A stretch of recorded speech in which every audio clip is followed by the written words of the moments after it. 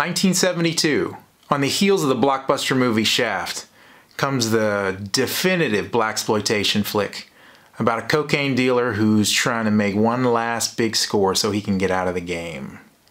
Superfly was a phenomenon when it opened in August of that year. It was as popular as it was controversial, and it will forever be known for the incredible soundtrack composed and performed by soul music legend Curtis Mayfield. This music arguably brought the film most of its success.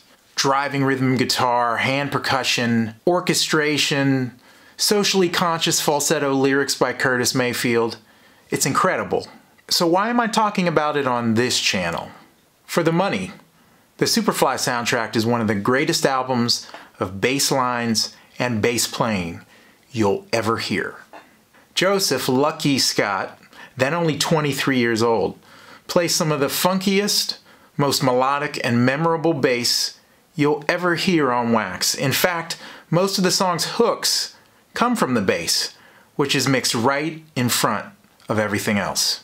Lucky Scott was a carryover from the backup band of the Impressions, the vocal group that Curtis Mayfield had left 2 years prior to go solo. Impressions co-founder Sam Gooden was Lucky's uncle and brought him in as bass player. All of those things, every one of those songs, he could not read a lick. He had the greatest ear around as far as a musician is concerned. He was that talented. He could just pick up all the things and also add a little bit of himself within the song. That's what he did as Curtis grew. And then when Curtis did the Superfly thing, then he had a bass pattern that he had created himself, and he became famous for it. This iconic record is as much Lucky Scott as it is Curtis Mayfield. So, to recreate this vibe and this sound, I took my Fender Jazz and I strung her up with some flat wounds. I also ran into my Sans Amp DI to give me a little bit of crunch when I was playing. Let's get into the music.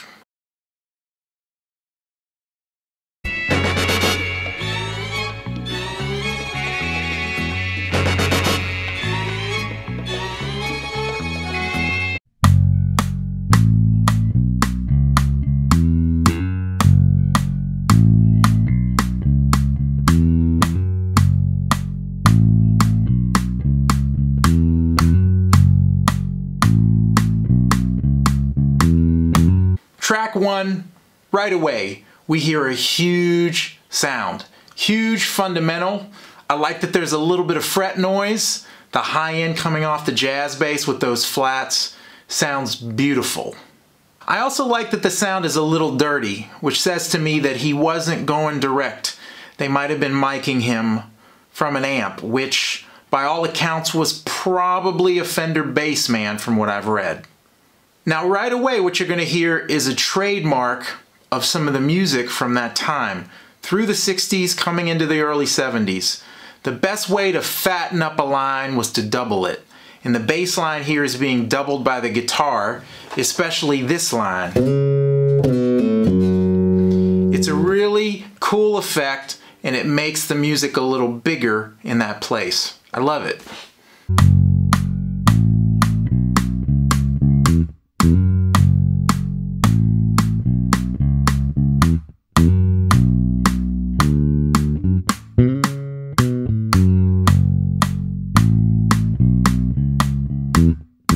Also of note is the little tweak that he makes to the bass line, from the instrumental section to the vocal sections. He takes that fifth note and he plays it short, very subtle, but if you catch it, it sounds like this.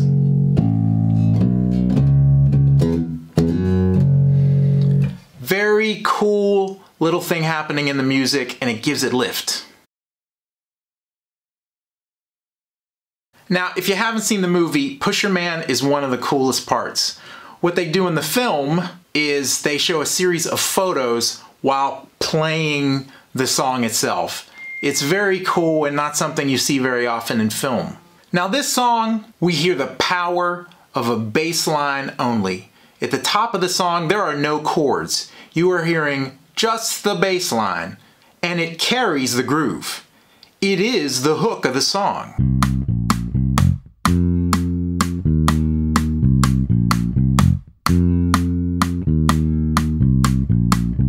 Harmonically, the song is pretty cool. When you take that bass line and you put two triads on top of it, you get the sound of the tune. Those two triads being a D minor triad and a C minor triad. Listen again with the chords put in over the bass line.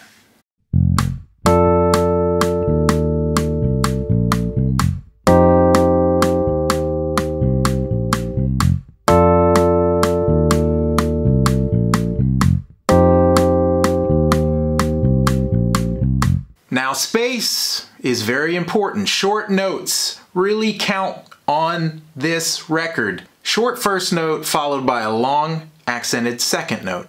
That's how you get the vibe.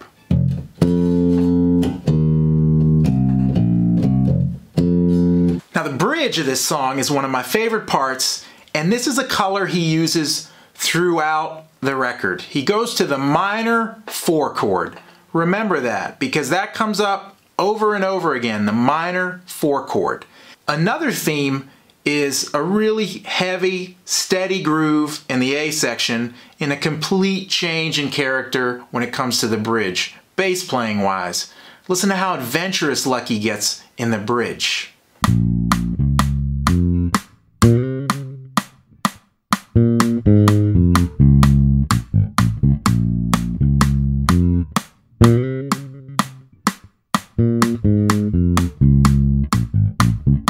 He goes up to the 9th of the chord. So if our chord is B flat minor 7, he plays a C, which is an awesome jazzy sound, and he does that time and time again on the record if you notice it. I love it.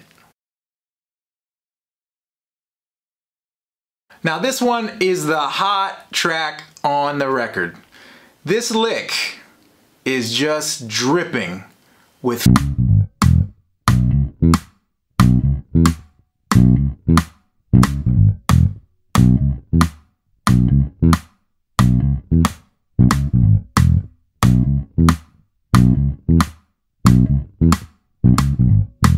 This is another line where you don't need any chords to know what the bass line is saying. The bass line on Freddie's Dead is the hook of the song. And we come back to that theme of doubling it for more power. On this track, you're going to hear the bass line doubled by guitar, by flute, even bari sax at some point. Now the most important thing about this track is that it's swung 16th notes. The 16th notes are swung like you would swing 8th notes in jazz. So rather than a 1E and a 2E and a 3E and a 4E and the swing lays back the 16th notes like this. 1E and a 2E and a 3E and a 4E and a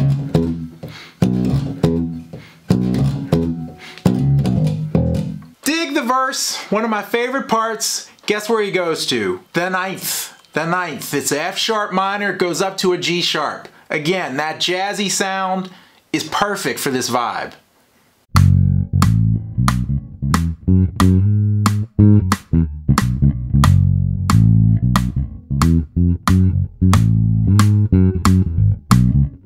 We've also firmly established the really solid, repetitive kind of playing that happens in the A section with the super loose, floating legato kind of B section. It's a really great concept that's used throughout the album. Probably the coolest part of the song and the most recognizable part of the song happens just after the key change. If you've seen the trailer, you've probably heard this part, but it goes up a half step to D minor. Then it comes back down to C sharp minor. At this point, the strings all play one note. This is called a unison. And right here, Lucky Scott takes a little variation with triplets that sounds like this.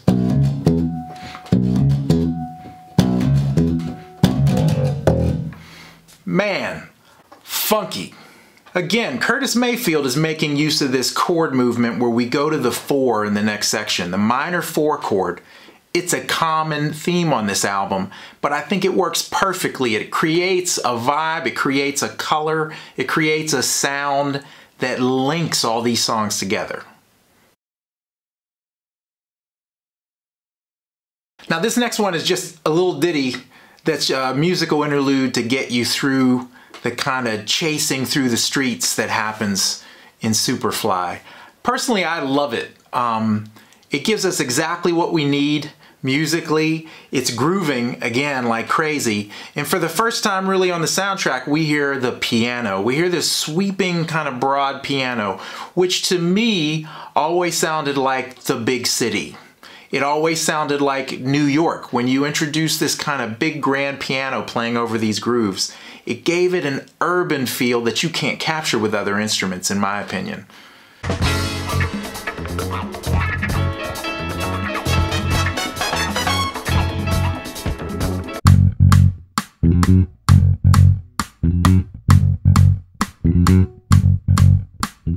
Now this isn't too hard of a groove, but take a look at that rhythm. That 16th, 8th, 16th rhythm is a rhythm I think everybody should know. You should know how it looks, you should know how it sounds, and you should be aware that we've already seen that rhythm when it comes to Freddie's Dead. That's a very common syncopated rhythm you should definitely add to your vocabulary because it's one that you're going to see a lot moving forward.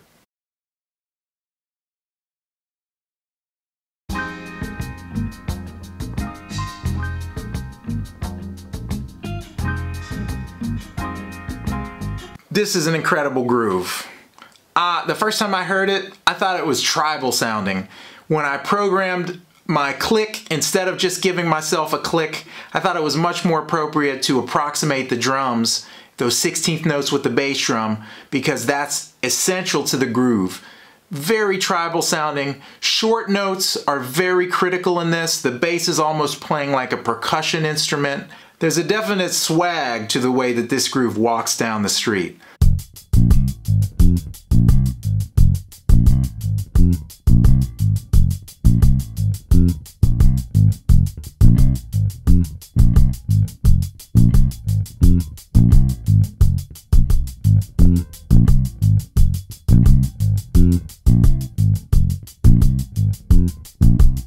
Again, the piano being introduced in this track makes me think of skyscrapers. And if you noticed,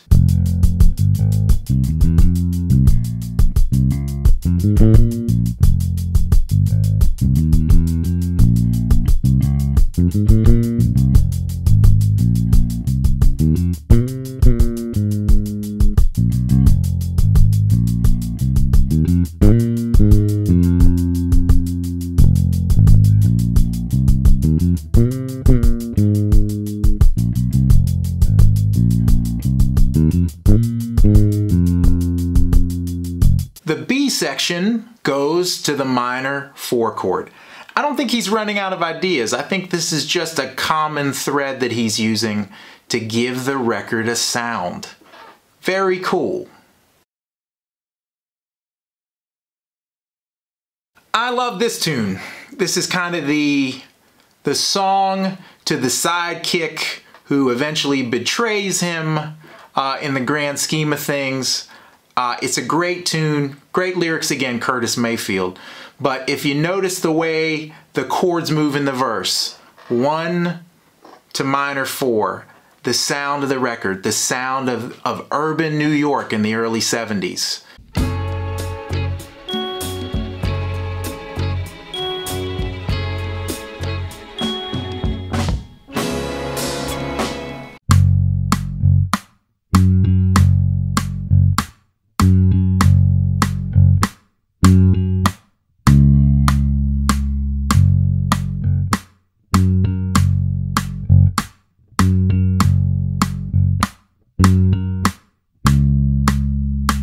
You should also know that we're hearing a chord that we haven't heard yet. In the 4th bar, the chord C sharp, sharp 9, flat 13. There's a flat 13 in there as well. This is a new chord, new sound. This altered dominant sound. This is a very jazz heavy sound, but one of my favorite chords. Pay attention to it. This is one of the busier tracks on the album, so the bass is playing a lot more conventional and in the pocket. The way he's playing here reminds me a lot of James Jamerson, in the way that Jamerson might lay something down with amazing fills happening every 2 or 4 bars.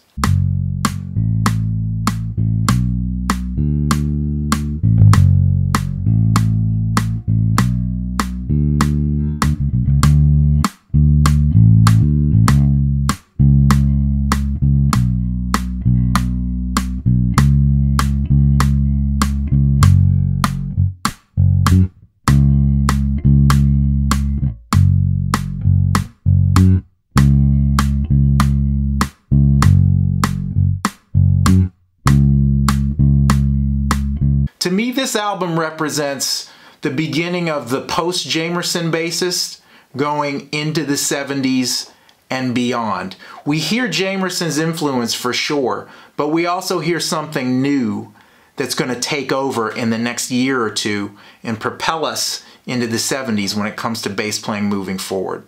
And I can't reiterate this enough. This track is a great listen just to check out the power of space.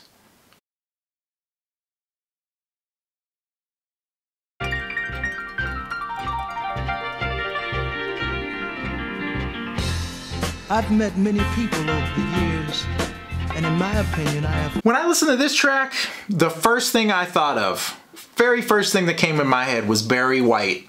This is a very common soul music convention from around that time, but I'm sure you've heard it in other music. It's very popular in soul music. Someone is actually speaking to kind of set up the whole subject matter for us to hear right away. Isaac Hayes did it a bunch. Barry White was a big spoken word guy. Curtis Mayfield here. We're hearing that vibe. And when you hear that sweeping piano, that's what made me think of Barry White. And this predates when Barry did it, so lyrically speaking, this is where the brilliance of the album lies. The movie was very controversial. It still is. It's about drug dealers. There's drug use. There's murder. There's a lot of seedy elements in the movie, and Curtis Mayfield took the soundtrack and he made it staunchly anti-drug, including this track. He put in overt messages about how we need to stay away from the game. That's something I love about this record, and probably one of the reasons why it's so enduring. It teaches us a lesson versus the amazing and violent movie that Superfly is.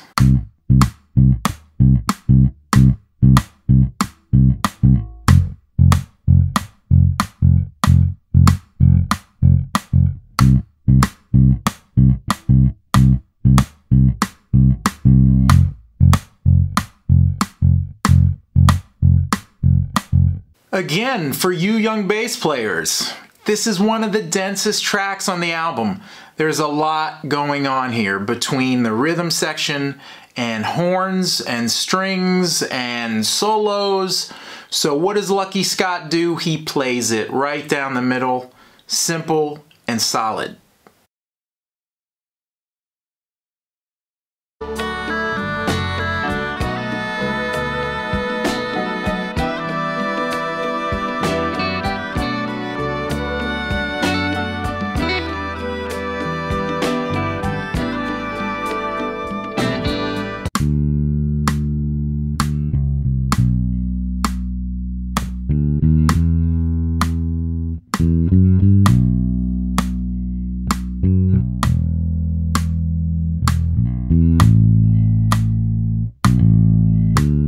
There's a bonus track on the 25th anniversary of this album where Curtis Mayfield talks about this song specifically and saying that he was very proud of it and how he wrote from his heart and from his true-to-life experience. I think we can hear that in this track. This track is in 9/8. 9/8. Don't let that scare you.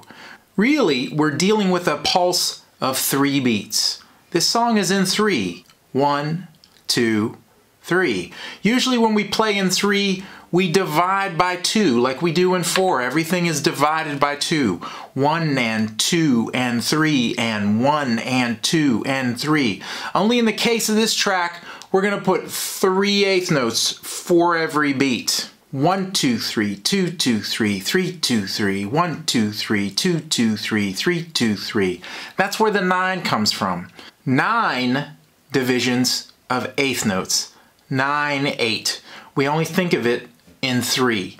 That's what the sound of this track is.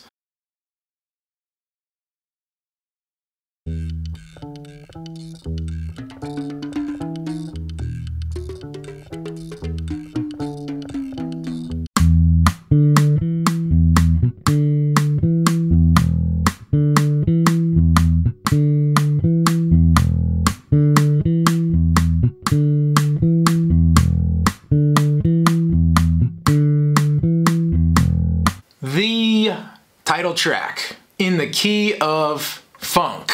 The key that we all love to play.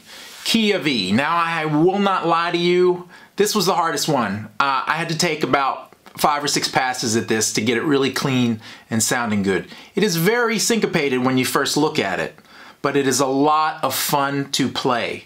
Again, no chords. When we hear Lucky Thompson playing this on the soundtrack and the opening is just bass and hand percussion, that's all it needs. The bass line is the hook of this song. Lucky is also really going in on this track, as we say. His most adventurous playing is happening during the song Superfly, in my opinion. Now, this very syncopated line is only occurring with E, B, and D. That's it. Those are the only notes that are involved. There's a few octaves, but if we take it slowly, 1, 2, 3, 4.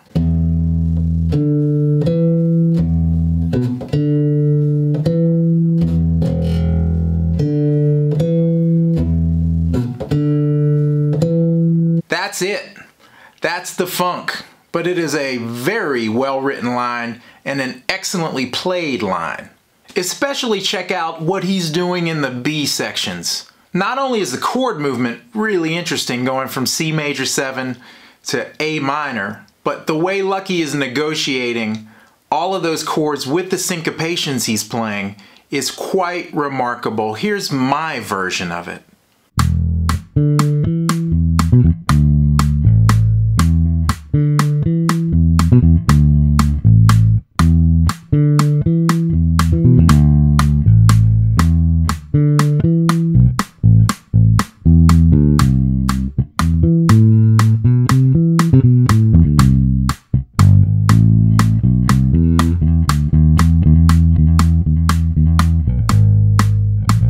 Superfly was only the beginning for Joseph Lucky Scott. He became the house bassist for Curtis Mayfield's record label, Curtum Records, and he ended up cutting tracks with the likes of Natalie Cole, Aretha Franklin, and he even ended up on a #1 track with the Staple Singers on the song Let's Do It Again from the film of the same name in 1975.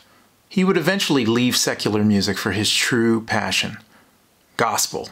In the church, he would play bass, keyboards, even drums. He died of a heart condition suddenly in 1996 at the age of only 47. I think you'll agree with me that he left more than enough groove behind for the rest of us.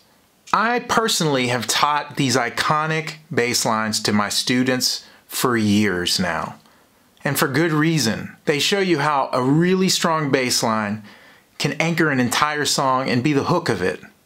It also shows you how a few well-placed notes and rhythms can be indelible, funky, and lay the groundwork for a great song and a great record. So if you don't have Superfly, baby, go and get it. It's the truth. Thanks for watching. If you like the video, I'd very much appreciate it if you could give it a thumbs up. And if you want all original jazz, bass, centric content coming at you every single week, click that subscribe button so that you can stay updated the next time I post a video just like this one. Until next time, stay safe and please love your neighbor. Peace. But if you lose, don't ask no questions why. The only game you know is do or die.